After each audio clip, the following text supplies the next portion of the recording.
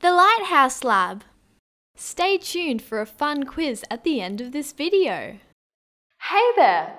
Have you ever wondered how the sun seems to magically appear in the sky every morning and then disappear again in the evening? Well, get ready to spin into the incredible world of Earth's rotation, because that's where the secret lies. Our planet, the Earth, is like a giant spinning ball. It rotates round and round an imaginary line called an axis. Now here's the fun part. When one side of the Earth is facing towards the sun, that side experiences daytime. And when the other side is facing away from the sun, that side experiences nighttime. Isn't that cool?